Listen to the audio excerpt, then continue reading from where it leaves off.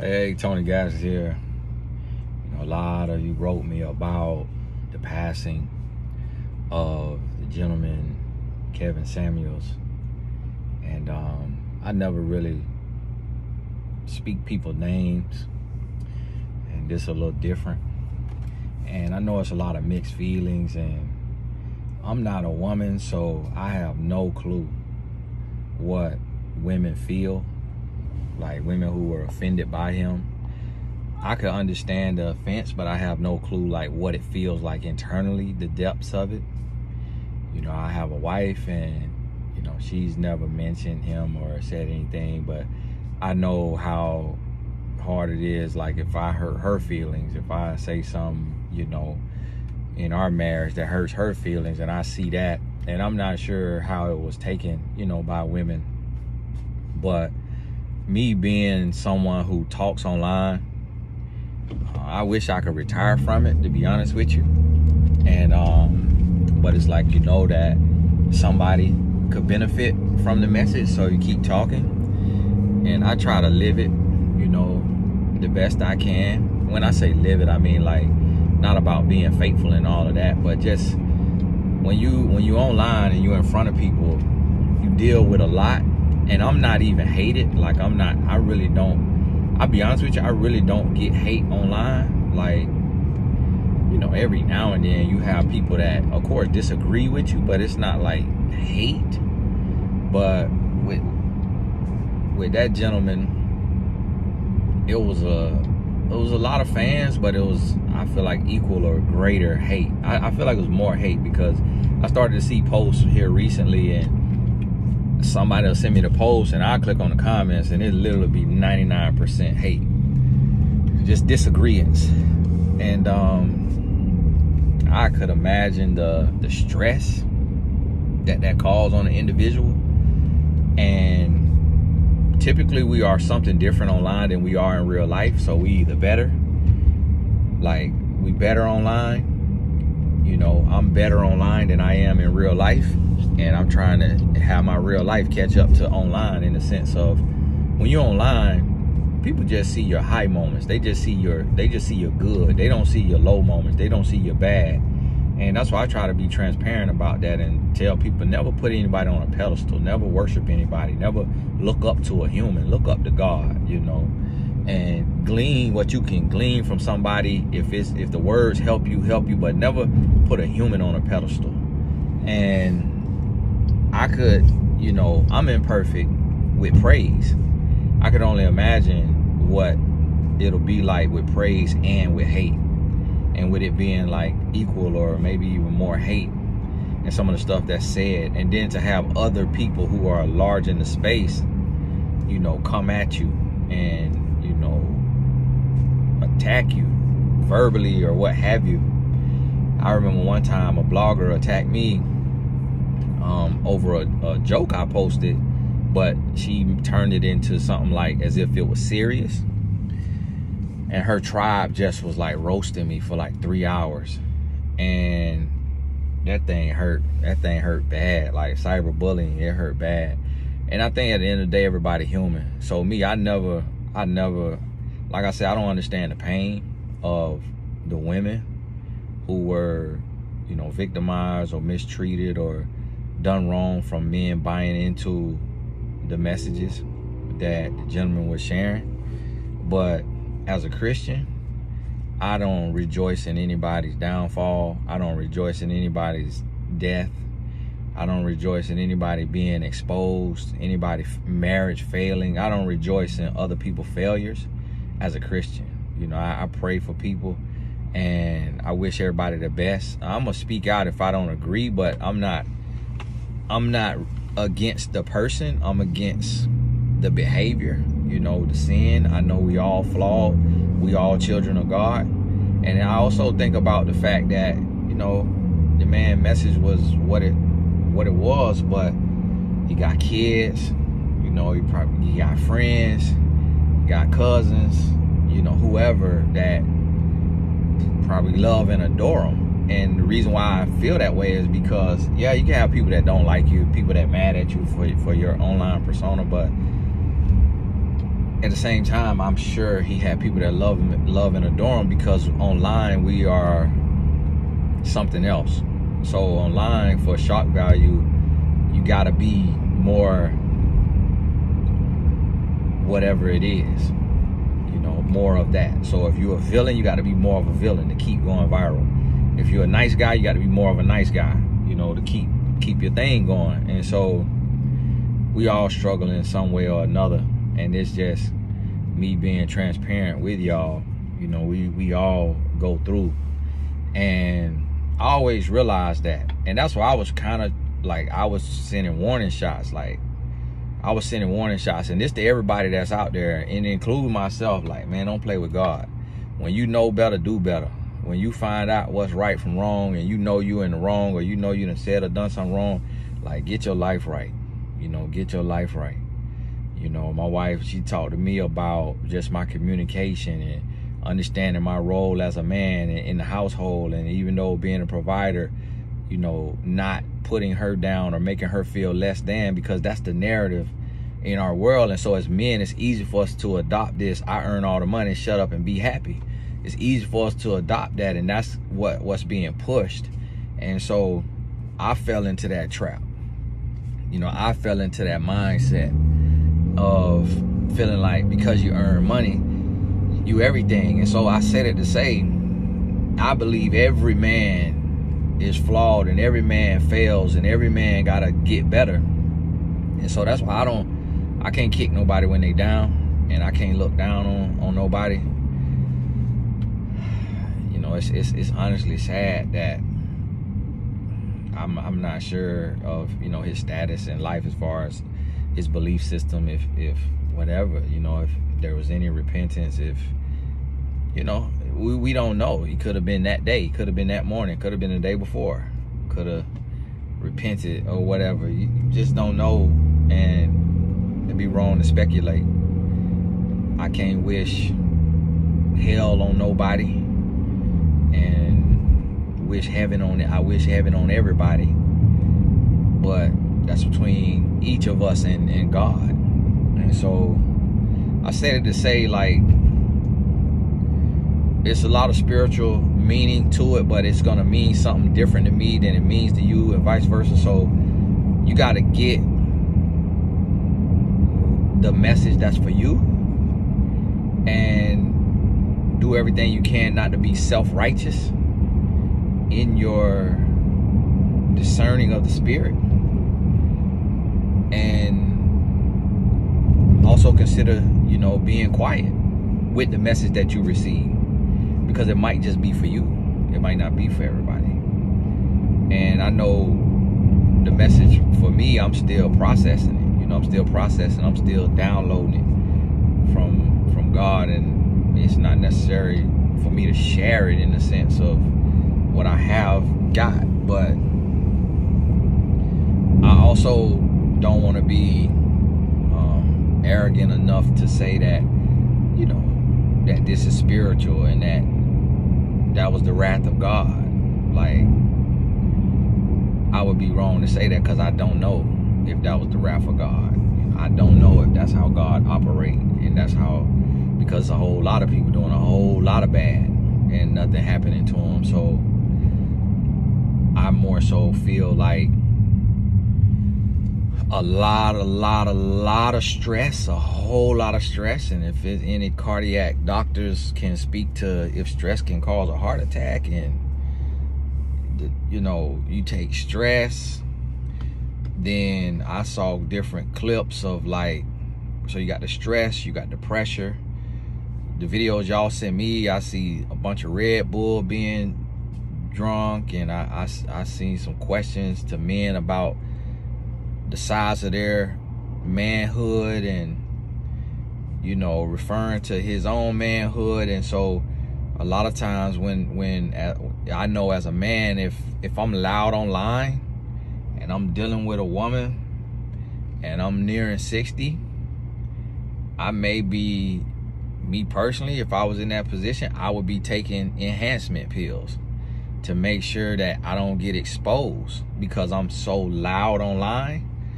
And if if you taking pills, any kind of pills, and then you put that with stress, you put that with Red Bull, you put that with heart or with alcohol or whatever, and then just hereditary, it's like it's a million things that could go on. And so I can't just take and say, oh, this is just spiritual, you know. I can't do that, because you just never know what a person got going on in their family and they, you know, their lifeline, just genetics. But one thing I do know from reaching millions of people online every month, I do know that there's a lot of stress come with a platform. A lot of stress come with a platform, and it's still so much from you that, you know, I don't have a lot left for my marriage. You know, I don't have a lot left from giving so much of myself. I don't be having a lot left. And my wife was telling me about that. She was like, you know, when she was substitute teaching at the school to help them out, you know, because she don't have to work. So she was subbed in at the school, and she was like, when she was subbed, she would be so drained at the end of the day that she didn't have no energy for her own kids. And she said the same thing. You know, she was like, sometimes when you serving so much, you don't have no energy left. Like, all your niceness could be gone. All your niceness could be gone to the world. All your, you know, pleasantries could be given to other people, trying to save other people, and then you empty yourself. And I said, man, I experienced a lot of days like that. That's why sometimes y'all see me, I don't do no videos, or I'll stop doing the Q&A, or I'll stop doing the Talks with Tony, just trying self-preservation. And a lot of times when people online and they watching you, they don't think about any of that, because you never could realize it until it's you. Like, you never, I learned this some years back, never to judge anybody until I'm in their shoes. So it's like, what we have to think about and realize, like, imagine if you've kind of been unseen your whole life. Imagine if you've been unseen your whole life, and then from your pain or from your hurt or from your whatever, you say something, and now you're seen. And then you're seen, and you feel good, you feel reinforced, you feel like somebody. And then imagine the tide start to turn, and now you going back to being unseen. So now, to be seen again, you may have to say something else, you know, like, and you just gotta keep saying and keep saying and keep saying, trying to remain seen. And that's a hard place, because if that becomes your validation. And so that's what could happen, you know, with influencers online, is just having to do more of what they did. So because everything fizzle out, like your favorite artist gotta go away, gotta disappear, and then come back. So now we may see Boyz II Men and New Edition on tour and selling out arenas again, but they've been around for decades, and then it was like they fell off because the music played out.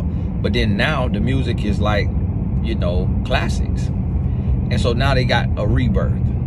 And that's what happens in things. So what I had to do is, when I like fell off, in the sense of like, I'm nowhere near as viral as I was in 2015, 2016. I'm not even viral.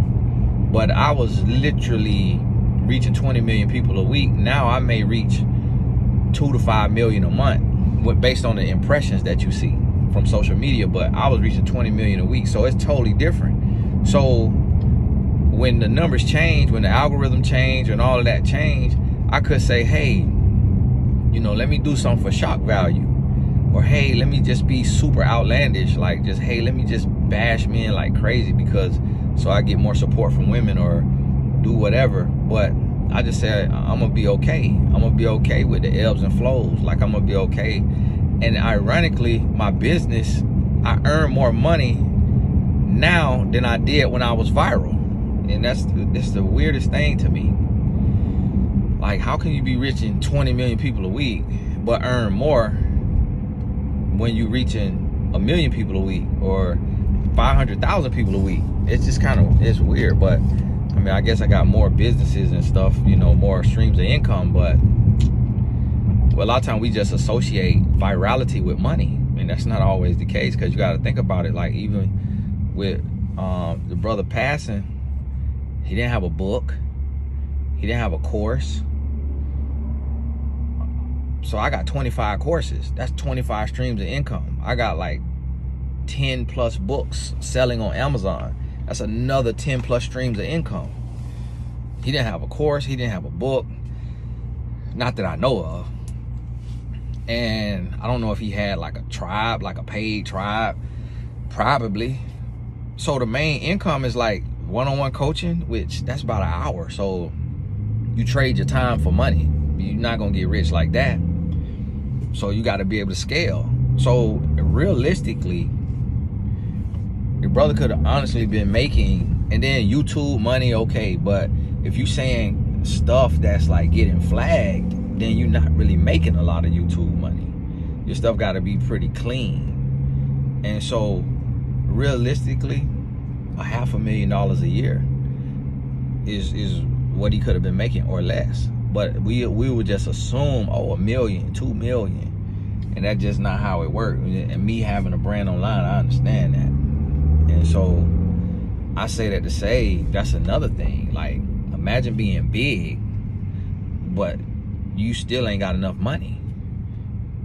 And so it's a lot that goes on behind the scenes with brands, with public figures. It's a lot that goes on. You would not imagine the spiritual warfare. And you got to understand now, it is spiritual in the sense of when you out here, you in between, you know, you between the crux of good and evil.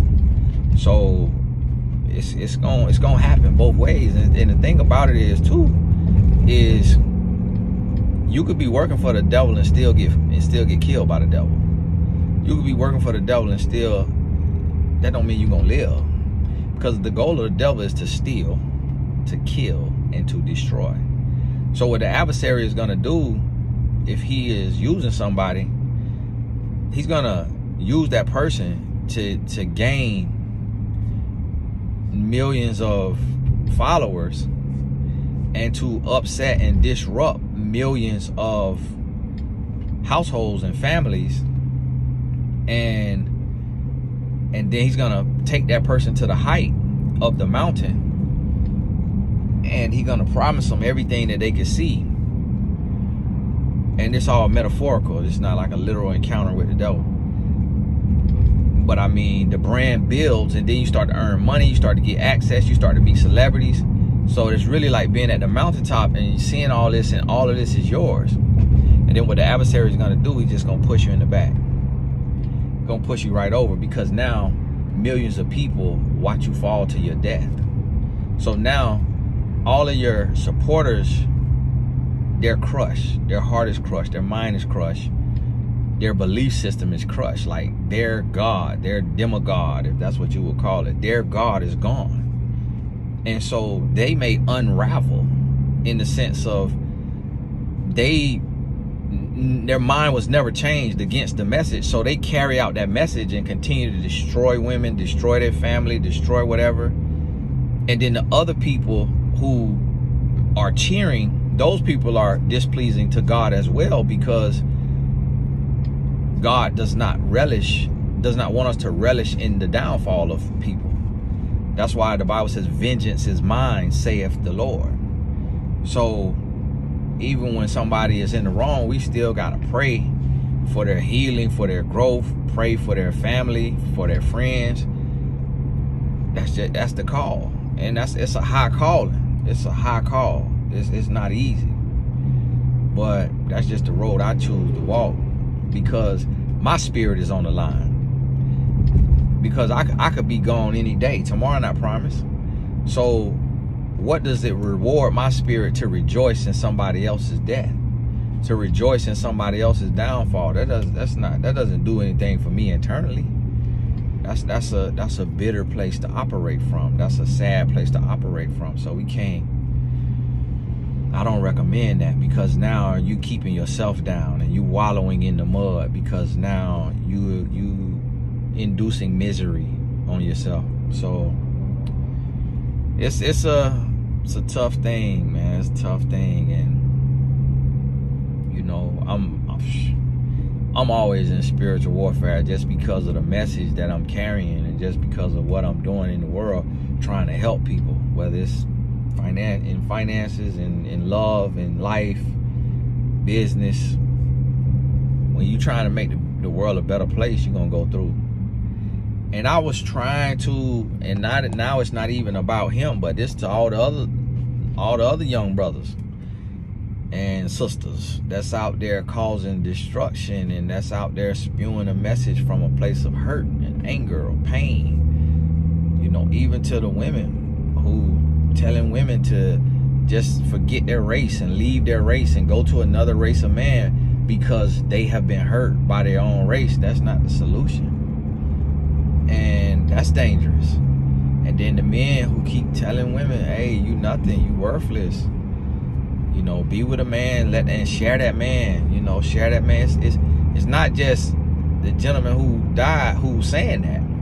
It's thousands of men, hundreds of men, thousands of men who's saying that same stuff. And I'm telling you, you know, be careful, because that spiritual realm. And see, it ain't like it's just, a lot of times we look at like, oh, this God like a puppet master. No, God is a spirit.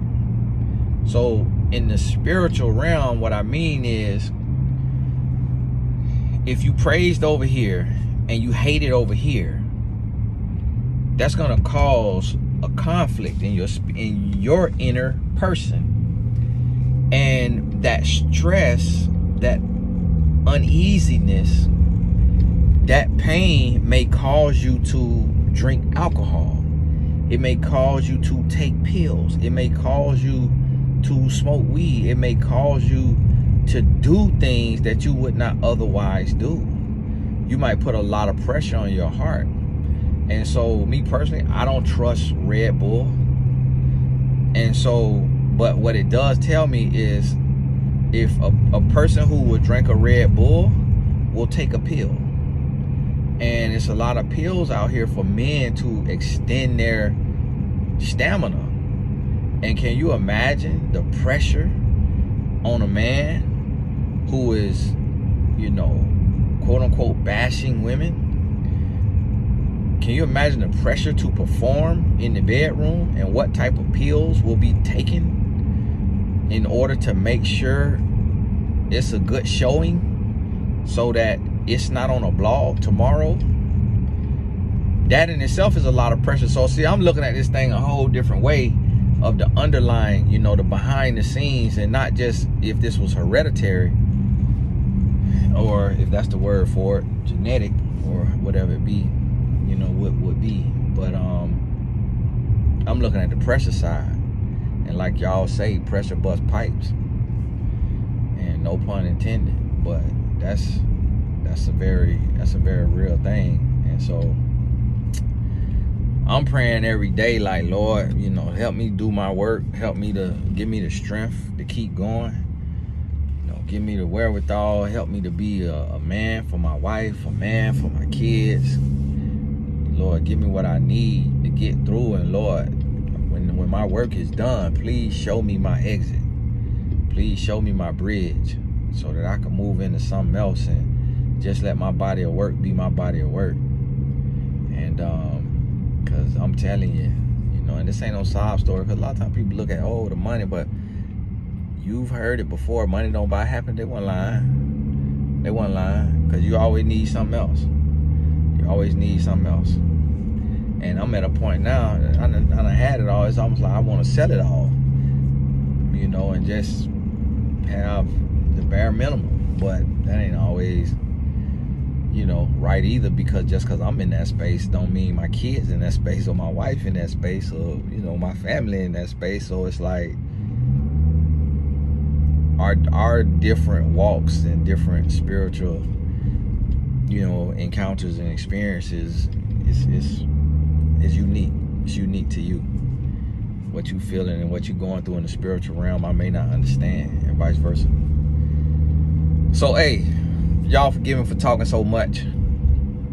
Apologize. Just wanted to touch on it, because I know I don't want to keep hearing from a million people about this. And I'm gonna tell you the type of guy that type of person that I am. I don't like that kind of stuff. Like, rejoicing in people's downfall or their death. And so I deleted my little parody that I did on YouTube. I deleted it just out of respect to his friends and his family.